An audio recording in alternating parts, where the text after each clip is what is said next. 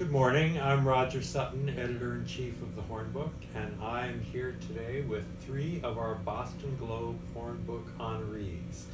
We have Elizabeth Acevedo, author of The Poet X. We have Celia Pérez, author of The First Rule of Punk. And we have Varian Johnson, author of The Parker Inheritance. And we're just going to talk for a few minutes. I have one question for them. Maybe other questions will come up. We shall see. But, you know, all of us in this culture anyway, we read, we listen to music, maybe we draw pictures, we certainly look at pictures. But you 3 are creating lives devoted to making art of one kind or another, or maybe of both kinds, as in your book, you have drawings and words. And what I'm curious about is, was there a moment when you realized that you could build your life around creating art? I'll start first. I think yes, but I think it's always a question of what that life looks like. I think all of us are creative and certainly very fortunate to be in publishing. But even if we weren't publishing books, we would probably have some type of creative thing in our lives. We're just fortunate enough for it to be publishing books. If I wasn't publishing, I would still be writing, telling stories in some type of way. We're all storytellers at our heart, I would guess. I guess for me, though, I did think as my first career was a civil engineer. I designed bridges, and I loved it. But I also knew that while it fulfilled my bank account and financial needs, it wasn't quite fulfilling me creativity. Were you writing at the same time? I was writing at the same time. I did both for the same time for a long time, and I was fortunate books began to do better and better, and I was able to walk away from that job to do this full time. But even when I was doing it while I was doing my engineering job, I still had a creative life. It just wasn't wholly immersed in books. Was that a scary jump to make?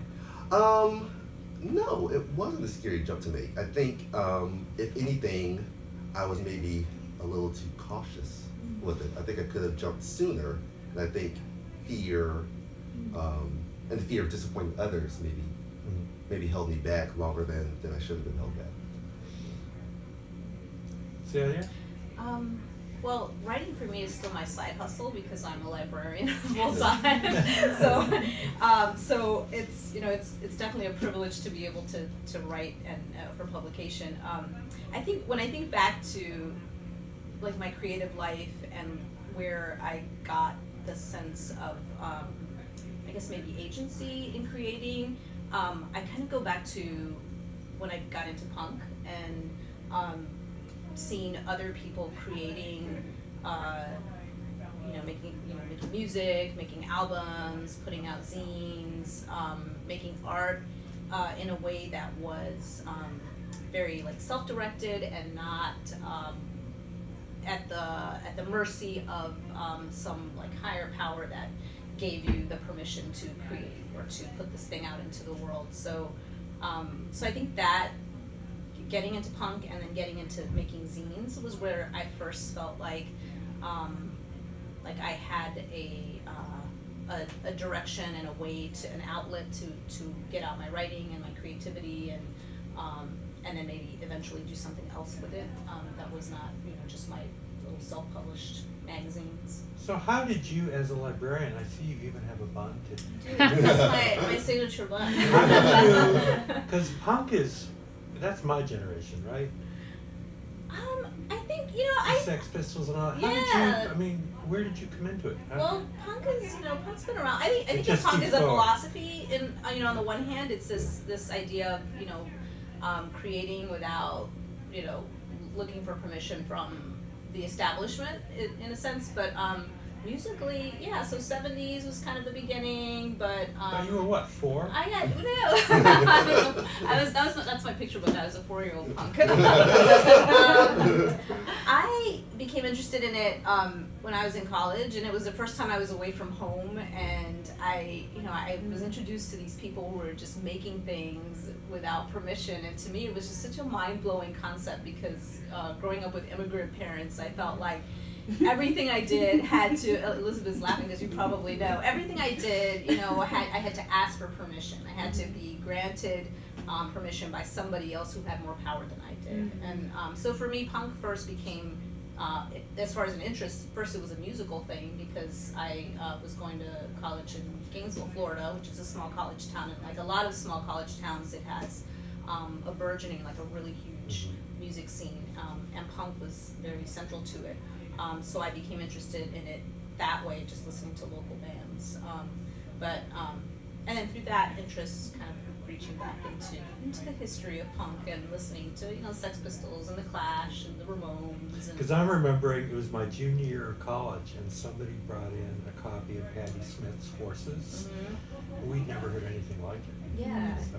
And and there are bands and musicians who I think maybe are not labeled or thought of as punk, but are creators who sort of set the path for what later became labeled punk. So what does it mean then to have this anti-establishment, create your own art ethos in a trade book for children? I know. That's always that's a clash. That's always a funny thought that might be published as well.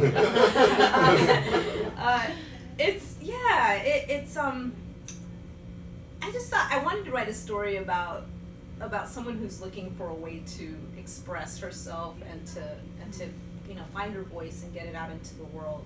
And I think for me personally, a big part of that was getting into punk, and so that's how it became part of this story. And it is a little bit of a clash, but I like to think of this book as introducing kids to not just punk music, but the idea of creating and not waiting for someone to give you the okay to create, and the idea that art is something that is it's everywhere around us, and everyone has the power to create. It's not something that you only see in museums or you only see in libraries or in record stores. Everyone has, if you've got the desire, you can create it. So I'm hoping it gives kids maybe a little bit of sense of, we don't have to wait for Viking to publish our book. and I always say if Viking hadn't published this, it would have just been one very long zine. So. But Elizabeth, you have sort of the same deal going, don't you? Coming from spoken word poetry, which I guess I think of, it's not punk, but it's that same kind of self-starting. Yeah. Anyone can be a poet if you have the bravery to stand up and do your thing. So. Right. I mean, I was sitting here kind of thinking about. I've been writing since I was, really young, but I started performing when I was 12, and at 14 I started competing. So I would, compete at poetry slams. I knew early on that I loved being on stage and I loved performing my own work. And I went to college and created my own major in performing arts. Like I knew it to that extent of this is what I want to do, and devoted myself to learning this craft. And I think realized at some point that if my body wasn't in the room, my work wasn't there either. And there's something fascinating about being able to carry all of your stories, and that's the only way people have access. But I think it started feeling a little limiting. What happens to the stories that can't be told in a 3-minute poem? What happens to the stories that can't be told in a 1-hour show? And for me, the idea of a book, I think because of my background, I was just really nervous. Like, I can't write a book. That's for someone else. Like I think I come from performers, that makes sense, but the literary world didn't feel like it was somewhere I could walk into, and it took a long time for me to be brave enough to say, why not me? And why not, my stories in this space as well? Can I ask you guys? Sorry.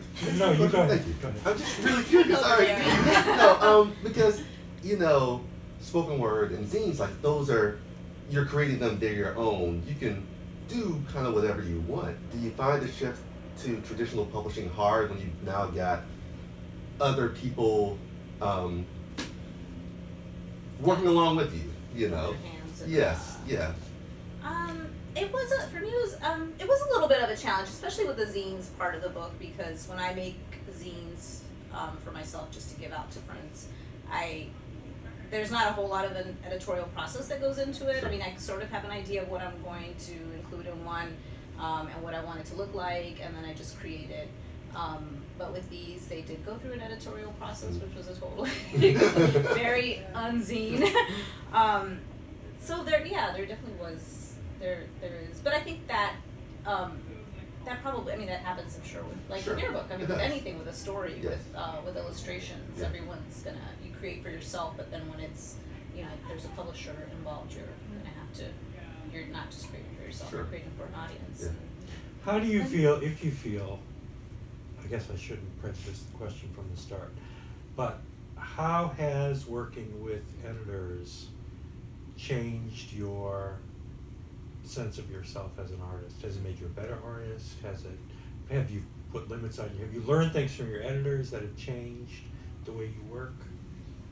I mean, I think going to like both of the questions, you know, poetry that is performed is incredibly collaborative, particularly if you do slams that are team slams, because then you're writing poems with a group and you're editing them with the group and you have other people relying on you. So I think I learned early on, how do you get your own words into a piece and also listen to feedback. And that's, you know, that's what an MFA is also, is like listening to that feedback and taking what you will and what you won't. I think I've been given a really long leash at Harper, and they're kind of like, well, let's see how these stories might translate, and I get very little feedback on language. And not because my editor isn't critical of the language, but because I think she's aware of, well, let's see what's happening here. Let's see what Liz will do if we just let her kind of cook. And then she'll come in and, like, you know, catch you, and she's like, you've said this 10 times. Like, what are you doing here? Like, this doesn't feel as intentional as I think you mean it to be.